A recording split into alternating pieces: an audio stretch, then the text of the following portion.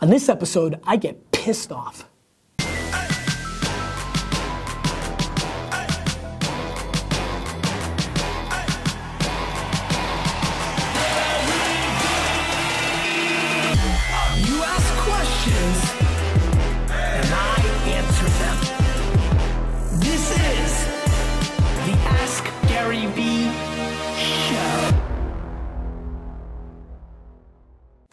This is Gary VaynerChuck, and this is episode 150.5 of the Ask Gary V show. And if you feel the energy off the get, it's because I'm pissed that this is not episode 152, because we did a very special 360 video episode out there that you're all gonna freak for, because you're gonna be able to watch this show and then click and see everything around, and there's a ton of shit going on, and Vayner people ask me, and it's incredible, it's phenomenal, but I taped it 2 goddamn days ago. I expected it to go up there.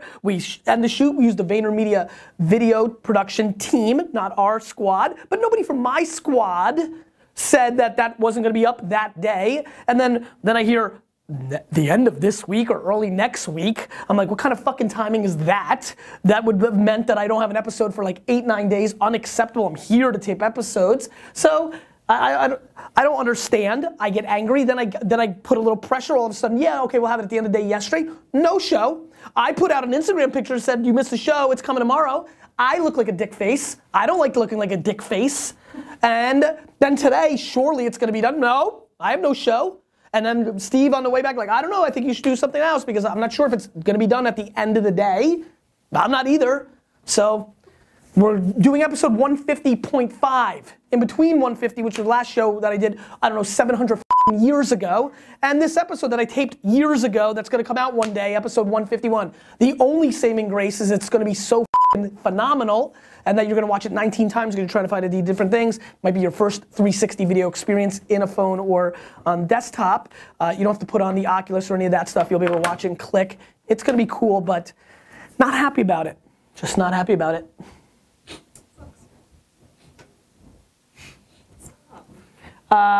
That's it. Gonna have a good show. Had to bang this one out because I have to get my Jets prediction out. All right, India. Let's get into the show. Oh, okay. Yeah. That's a little better that time. Yeah, it was better. Go.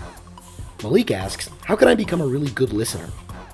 Malik, I think good listening comes from actual intent and actually wanting to be a good listener. Like anything in the world, when you want to be something, I want to beat some things right now. If you want to be something, you need to actually mean it. Meaning like, I decided I wanted to get in better shape and health. I just went out and did it. Like words are such shit. You know what's the matter with a lot of people?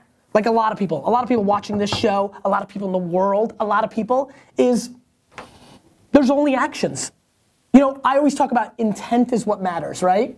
Like at the end of the day, I'm pumped with intent. And every time with that, I get tons of comments with like scripture from the Bible, I think. I apologize, I'm not up on that.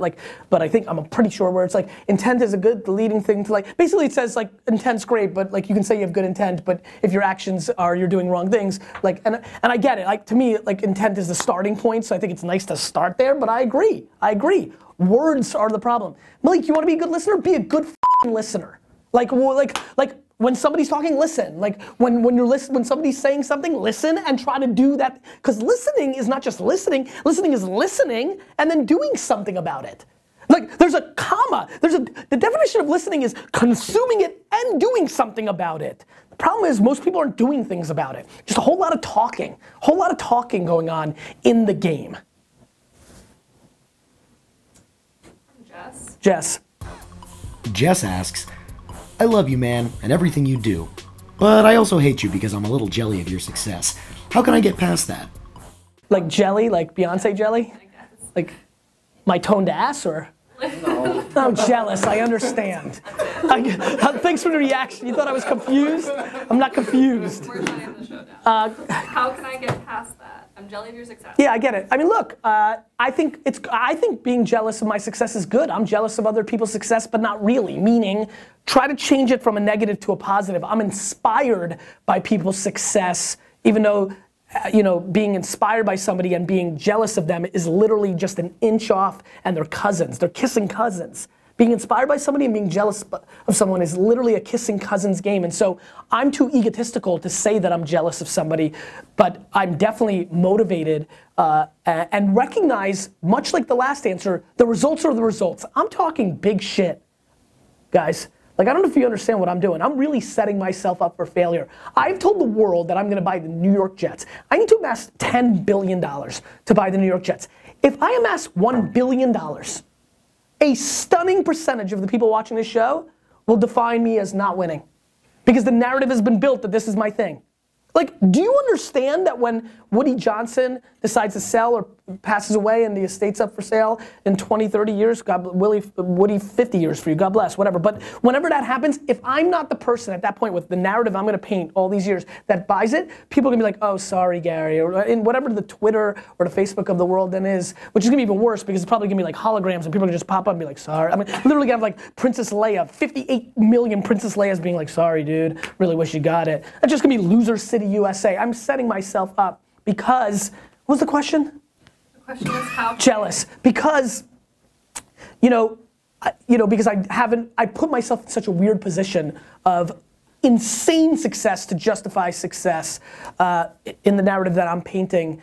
So I'm inspired and I'm challenged by the people. My friend Travis can buy the Jets. I mean, he did it. Like, this is my homie that I hung out with 5 minutes ago. That like I introduced at Tahoe Tech Talk 2009 as, this is the guy that none of you know on this panel, but you're all gonna know, which I'm trying to figure out if I have film of.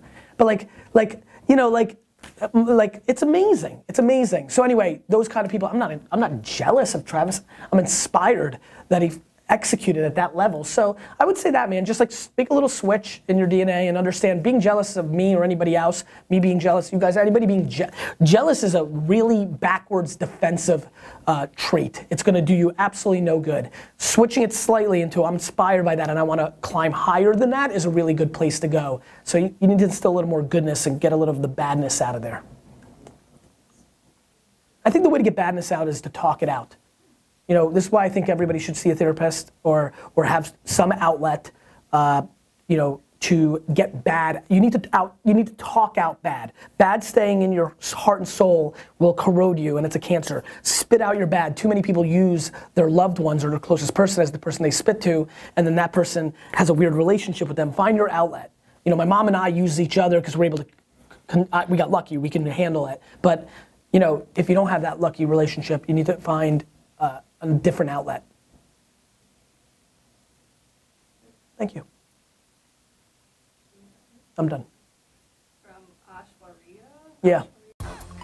Aishwarya asks, what lessons, if any, did you find from Mad Men? How is VaynerMedia differently run than Sterling Cooper? Yeah, I don't know who Sterling Cooper is. I've not watched 1 minute of Mad Men. I want to. I think it's kind of cool, but I've never watched Mad Men, which is interesting because I'm building, have you guys watched Mad Men or an episode? Okay, great. So is Mad Men, is that agency the one that became the best, is the narrative play out in those 8 years that they became the big dogs? They're kind of all like. Always were good? Yeah, they're good and then they're small and then they grow into this big company and they get acquired by another company. Great. So I really want to watch it. What's really cool is I'm glad I didn't watch it because I know so much more about the ad world now that when and if I ever watch it on a vacation, on a binge, maybe me and Lizzie just want to check out and lay in a cabin in Utah for 4 days and watch 2 shows straight through, which sounds really exciting because I love checking out on my vacations. I always laugh. People don't think, I check the fuck out on vacations. I don't give a crap's ass. Yeah. You like that one? So I haven't watched the show. I don't know what they're doing. I don't care what anybody's doing. I'm doing my thing, mine, my way, always from the gut. I don't care what anybody else does or how they do it. My way's always better because it's for me and I know myself and I know how I'm gonna win. And so I don't watch other things. I don't look at other people. I don't need any North Stars. I do me the whole way, always, all the way through. Quiet. Is he gonna be here or is he gonna be here? Over my face. Maybe over your face? Go ahead. Hey Gary, it's Mark Cuban. I'd like to know what your go-to interview questions are. Questions you have to ask every candidate that you interview every time. Inquiring minds want to know. Cubes with a nice hat. I like that. Mark, who's accomplished in his life, the goal I have, which is to own a professional sports team. So I like that. I know a lot of you are fans of Mark, and he's a really smart dude, knows his stuff.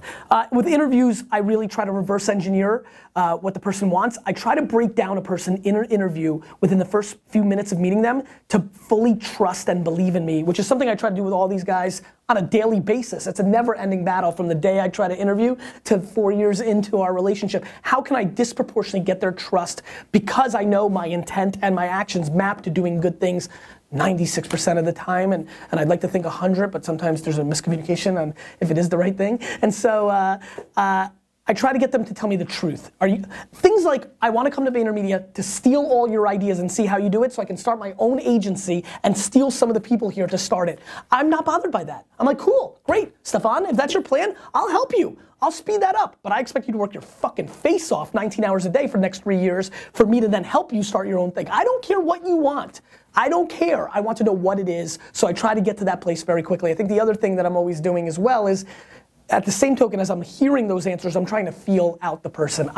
When I interview, there's times where I'm in complete Charlie Brown mode. I might not even hear a word you're saying. It is wah, wah, wah, wah, wah. I'm just going by the feel. The feel is what has guided me the whole time, not necessarily the words. There's no black and white answer. I also find it intriguing that I ask almost everybody about siblings. It's maybe because I love my brother and sister so much. And I don't judge if like you're an only child. I don't say, oh, well, you don't work well with others, all that dumb cliche shit. I know plenty of only children, the most charismatic of all time and can work with everybody. I know only children that cliche don't play well with the others. I know plenty of jerk-offs in this office that have 17 brothers and sisters and don't know how to play. And so that's not what I'm looking for. I don't even know why I asked that question, Mark, about the siblings, but I'd like to think in a nice way it's because of my relationship with mine and how I like it. And so it's really the feeling and trying to reverse engineer the person. That's what I'm looking for, Mark. Those are the insights, my man. Shannon asks, how do you feel about Medium's new logo? I love their simplicity, and this new logo's ruined that for me.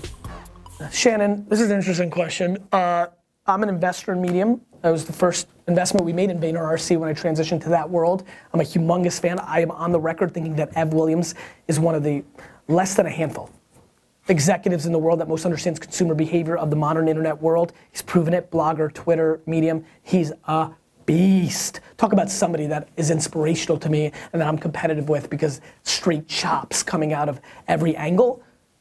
That being said, this is one of the single worst logo shifts I've ever seen. I was devastated the other day. I didn't read about it, I didn't hear about it. I got on a plane, my app updated, and I'm like, where's my black, what is this piece of crap?